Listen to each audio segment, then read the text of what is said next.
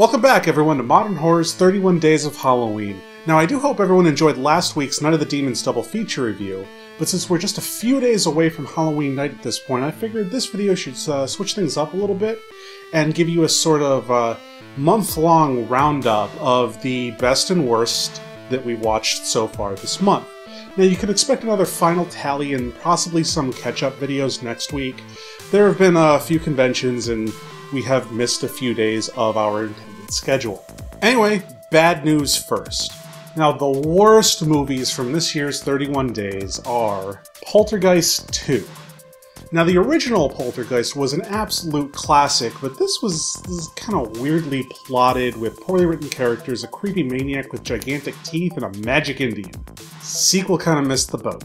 Mark of the Witch had a pretty interesting folk plot about a pair of witches dueling over their ideological differences, but the execution here was just botched by this overdone direction. Flashes of scenes and random frames from here or there, and I think if you sped up all the slow motion in the movie to normal speed, it'd probably be about 20 minutes short. Willow Creek is a found footage Bigfoot movie without Bigfoot in it. Or things that happen.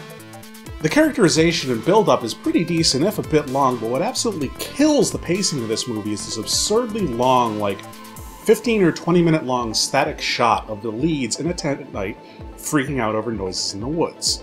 Now, sound design, I think, is hugely important in horror, but this is a little too few and far between, so there will be upwards of 1 or 2 minutes of complete silence, during which you're basically just watching grainy footage of two people in a tent looking spooked. It was so uninteresting, and I checked out that by the time the movie actually wanted to try being scary, I was gone.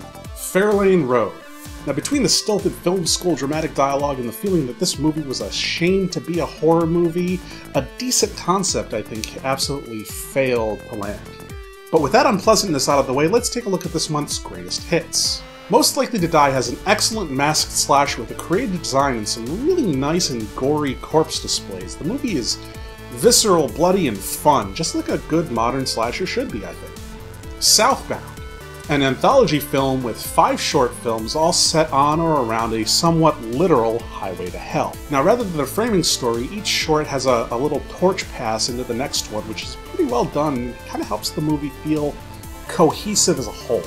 Standout stories for me were the first story, third story, and the tail of the fifth. The Sacrament. This found footage documentary about an isolated cult delivers some very uncomfortable, intense situations. It's thematically dark and disturbing, and I think what's most disturbing is that cults and events like these not only could happen, but I think have happened.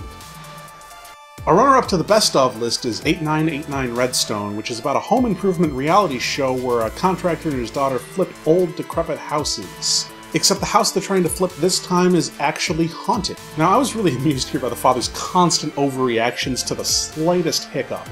But the setting was great, and there's some effective horror and even some really good misdirects. But I do wish they had really committed to the spatial horror aspects they were hinting at in the early scenes with, doorways that don't lead anywhere, insides of rooms being larger than the outsides of the rooms, doorways and rooms completely vanishing and appearing in different areas of the house. That type of horror is just woefully underused in the genre as a whole, but I think it can be really effective.